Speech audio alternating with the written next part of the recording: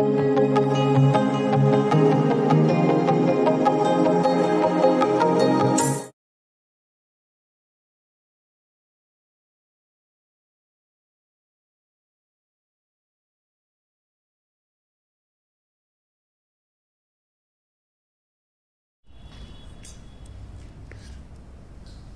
number 42. The following details are available regarding 4 shares MPAX. Calculate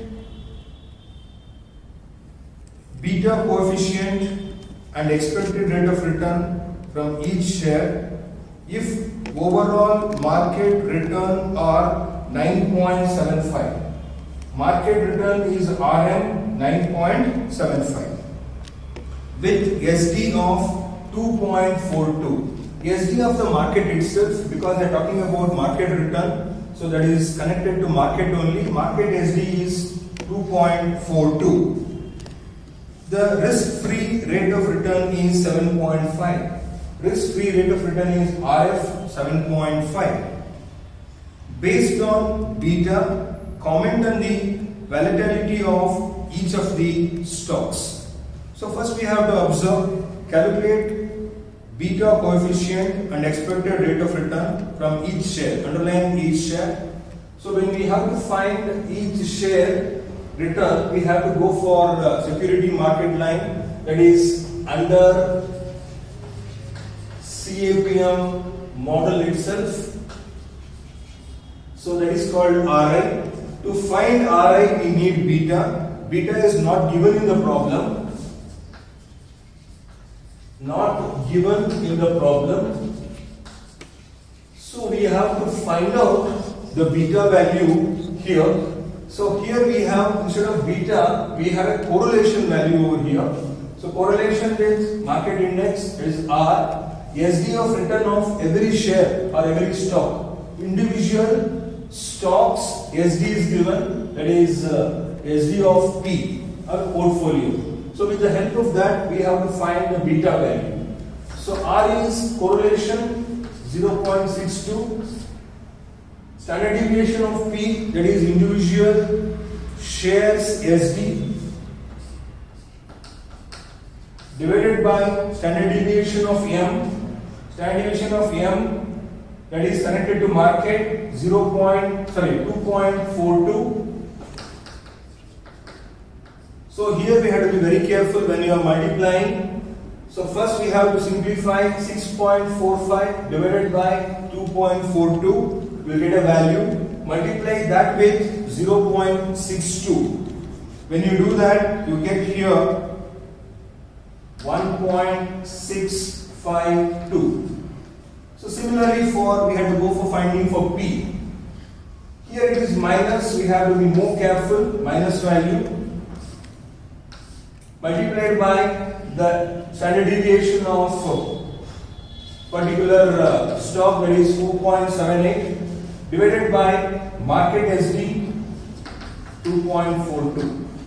So here 4.78 divided by 2.42 multiplied by 0.12, but it is a minus value. So we get the result also in minus 0.237. Remember, the value will be in minus. We have to be very careful when we have minus values.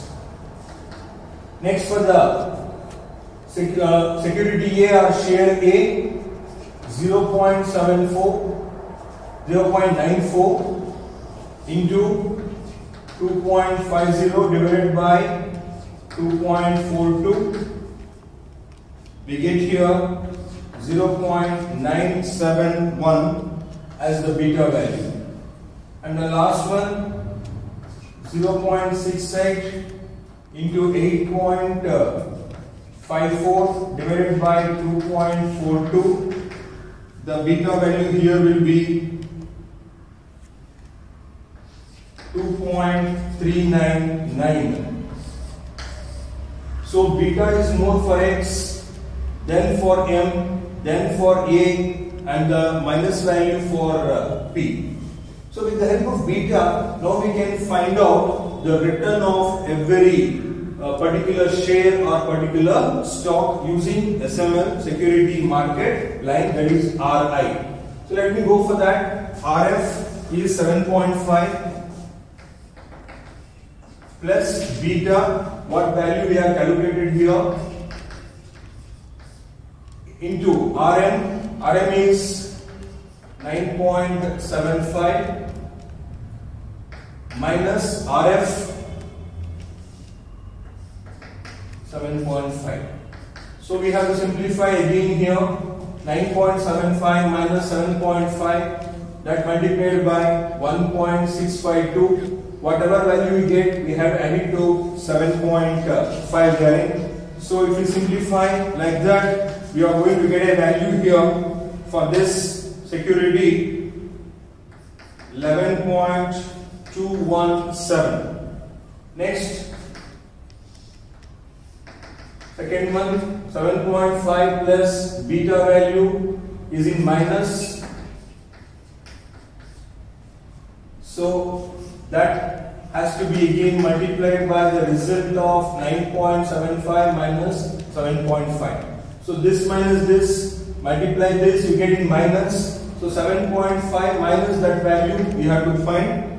You will find here the value will be in plus 6.967 is the answer for that. So you have to be careful when you are having minus values there. Next one, 7.5 plus the beta value.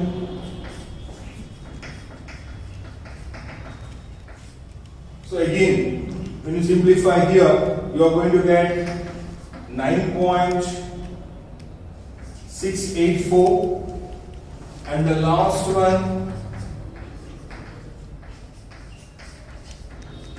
when you substitute and find the values, you get 12.897. So when you do this, you get a individual security value. So here you have to observe what they have told. Comment on that beta. Beta is highest here for X. You can see the return is also highest. So that is 12.897. So when beta is highest, return is highest. Second highest beta is for M. You can see 11.217, second highest return. So as the beta is more, the return is also more. That is a conclusion which you have to write for this particular stock or stocks.